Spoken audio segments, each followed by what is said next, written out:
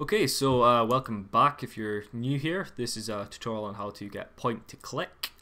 This will show you how you get your character in Unity to go to a location that you click on. Currently we have a first person controller and a really small scene set up. We just have your player being able to walk over to an item, and if your mouse is on top of it, it's far too sensitive right now. If your mouse is on top of it, when you right click, it will delete the item and it will delete the item.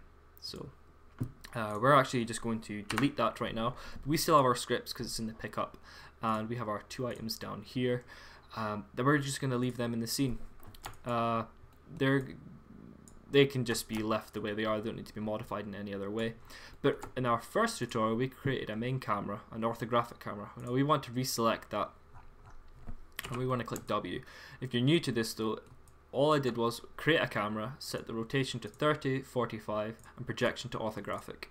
If it's too short, you'll notice that the depth and the viewport for the near and far, you'll see if I increase that, you'll see the camera preview will eventually start disappearing, but we don't want that. We had it nicely set up, so we're going to use that. So we're going to click W with our transform tool. Oops, what did I just click on?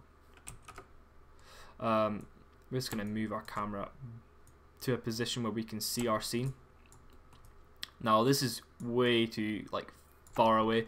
As you can see, our mountains are no clipping, so we're gonna have to edit this again. So we're gonna, as you can see, the scene disappears with that. So we're gonna push that out, and that won't make a difference. Depth, nope. Is it clipping plane size? That's the one. Here we are. So if you ever played Rhymes to Capo, this is where it got inspired from. Just because it's isometric with cubes, so it's not really hugely inspired. Now if we go into our game, we can see we have our two cubes in isometric view with no shadows on them. With no shadows on them. Cast shadows with point light. Only directional lights have shadows and forward rendering. Okay, that's very true. Because we haven't baked the scene yet, there won't be any shadows. But if we create a new light, which will be point light. We go out into the scene, not point light, the directional light. We can reduce that, it's far too strong. Disable the point light with a little tick in the inspector, and make this blue as per usual, and soft shadows. And now we can see our cubes have little shadows. Now it doesn't matter where the point light goes. If you rotate this, you can see the shadows move with them. So we're just gonna set this at 30-45, so it's even with the camera. And if you do that, you'll know yourself that you won't be able to see any shadows because it's at 30-45. So we're gonna increase this to 30-30, and we should see a little bit of shadow in the corner. It looks a bit better that way. Maybe set this to 45. I wonder what that looks like. Yeah, it looks good. Okay, so that's our scene right now if you wanted shadows, but it looks much better with our point light. So that's how you can make your scene look pretty. I'm going to do a whole tutorial on baking the scene to make it look really good. It's literally 5 minutes and you can get your scene looking fantastic, but I don't want to cover that right now. Right now we're just going to cover getting a character walking around the map. So we have our cube here. This cube will be our character. We're just going to make him a bit taller, or you can use any of these at the top, and doesn't need to be that tall, and we'll just move him over here. Now this is our character, this will be our player, so we're just going to tag him as player. I'm going to rename it from cube to player, and that's all we have. We're going to go into textures, and we're going to make this one, what color have we not used? We're going to make our character blue. You can just drag it on the scene or drag it in the inspector, it doesn't matter. So if we go into game right now, we can see that's our player. These are the two items we're going to get him to pick up. So we're going to attach a navmesh agent to this guy, and our navmesh agent radius will have to be set to somewhere. It's usually pretty accurate. Yeah, it's about accurate. It's just your player. It's gonna. This is the mapping, the artificial intelligence side of it. It's really quite cool. These new navmesh agents in Unity 4.6. All this speed and acceleration stuff can be edited different later on. I've changed it to high quality because the better the quality, the better it will run. So now we're just going to create a C# script, and this is going to be what will I call it? Click to move. Now they have new canvases in Unity, which is up here. You can create new canvases very easily. What we're going to implement is in the next tutorial is when you click, there's going to be a canvas that loads around the area, and there's also going to be a little menu screen as well. So that'll be what we'll be working on next, so you can get a sneak peek. Right, we have our click to move. I said I wasn't gonna write all this out, but I've changed my mind, and I haven't changed my mind. I'm gonna pause the video and write it and then go through it. Okay, so we're back, and I've written the script for you guys. I'm not going to put it in the description. You're going to have to write it so you know what's happening. It's the exact same as our previous pickup script with the raycast, but instead we are setting our destination. So we're going to require a component navmesh agent if whatever this script is attached to does not have a navmesh agent already in it. It will create one for you, so we won't get any errors. Then we're going to create a navmesh agent itself, which is our navigation agent, which is what we'll be using to navigate around the map. And as soon as it starts, we're going to assign this the navmesh agent that's attached to our character to navigation agent. So it works if you have multiple navigation agents on one character at the same time.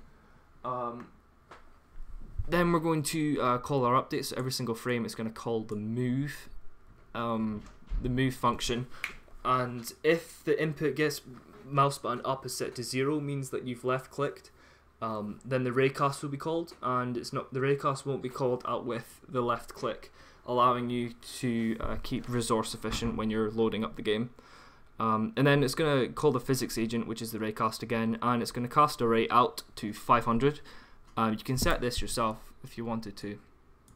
In there you can just call it distance, and then up here we can just call the just do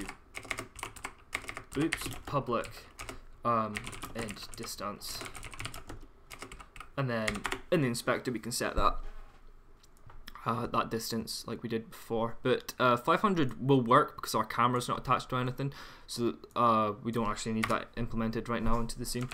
And then our navigation agent, which is the one that's attached to our controller, our character, our player, will set the destination to the point that was from the raycast. So wherever your mouse was pointing, the raycast shot that laser beam. Where your mouse is, it will set the destination of the navigation agent, which is your player, to that location. So we'll save that now. That was so much quicker than me typing that up and you hearing the mechanical keyboard. I go over here now to our player. We're just going to drag our click to move guy over here, and we can see this is us got that implemented. Now we don't want like a plain right now. If we click play, it won't work. It will work because we baked the scene in our previous tutorial, but if you did not follow the previous tutorial, here is this one for you. So the rules of the bake in the scene for this is we're just going to add another, I suppose we'll add another cube. Now this is our wall. We're going to have to navigate around this wall to get to our cube. Now the thing about baking the scenes is if this is an object that will never be moved, then I need to set it as static, and we're going to call it wall. It doesn't matter what I call it, but we're going to call it wall for the sake of argument. We'll set the color we can set it to grey, but you probably won't see it. Will you see it in the game? Yeah, but it's not great. Okay, what we'll do is we'll do that, and we'll set this one to, so you can see the different things we've got going on. So this is set as a static variable, which means it's not going to move anywhere. Static variable, static object. It means it's not going to move anywhere in our scene. So we select the wall because we know it's not going anywhere in the scene. We click navigation. Anything that's static in the scene must be selected. Go to bake. Our radius we're going to set to about 0.2. This is how close the player can get to this wall before like moving around it. Then we click bake, and this will just essentially create a whole navigation area that our player can walk around. As you can see here, we see that this marking we have around, that's the 0.2 that we changed, so the player can't get any closer than that. The player can technically walk on top of this wall, but he'll never be able to get up there because he can't jump yet. So if we click play, we're going to be thrown into the game, and if we left click, our player will move to where we point him to. If we go up, if we click on the wall, he's just going to hit the wall. Yeah, he's going to hit the wall and he's not going to be able to go through it, but he'll actually just go around it if I click the other side. So if I click over here, he's going to transport himself over there. Now note, your scene is going to be set up differently. If this doesn't work, you need to set this variable to bigger than 500, or you can just do what I did and set it in the inspector, but I've set it to 500 because I knew it would work okay. So as you can see here, we have our wall walking up to it. We want to get around it. We want to get to this cube, so we're going to click on the cube. The nav agent is going to go to that raycast hit point. If I right click, it's going to not do anything because I haven't attached the script to the player yet. So we're going to back into the inspector, click our player, go to scripts, pick up that we wrote in the last tutorial. Distance to item will be 10. Play again. And this will be us being able to navigate around this wall nice and smoothly. Go over to this item, right click, and pick up the item. But it's not, because I likely, this is mouse button 0 and that's mouse button 1. So if I right click, it should pick up the item. And we wrote it out in the console so we can see anything that happens when we right click. Distance to item.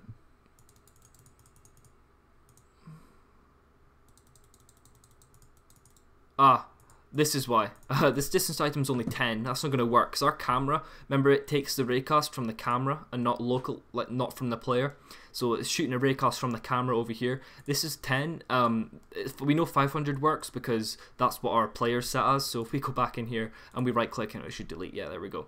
If we go in here, we can see item hit, walk over here, right click, it's deleted as well.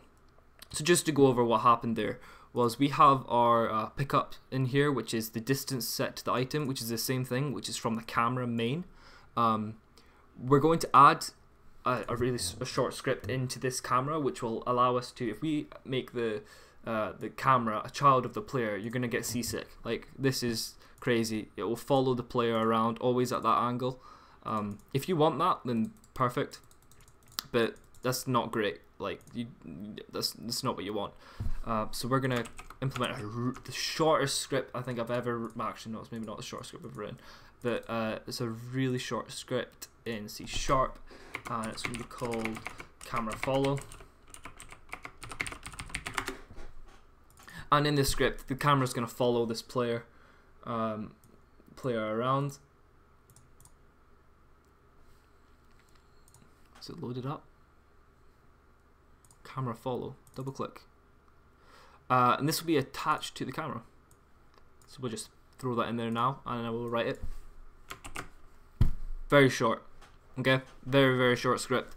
So the transform is our player, transform being the movement. Public float is just a double. It can be 0, it has a decimal value. An integer only has a whole number value, so you can't do a float. You can do a float as being 1.0 and it'll be 1, or 1.2 and it'll be 1.2, or if you do 1 it'll be 1.0. But if you do an integer as 5.6, it'll round it to 5, so it's not going to work. That's the same for every programming language. In Java it's the exact same integer, but I use double in Java a lot. Float's a bigger number, so it doesn't mean too much. So every single frame is going to get the position of our player, and then it's going to take that position of our player, our current player position, and slowly pan around. Sorry, not the player. Transform position is the camera's position right now, because that's the current position the camera's looking at, and the player position, which is from the transform element up here. It's a bit weird because it's transform. So camera position, player position, slowly pan around to this angle. So our player position will be moved. Will move, and then our camera will follow it at this speed. So that's it written. I don't know how quick. Did I not set the? I thought I set it as a.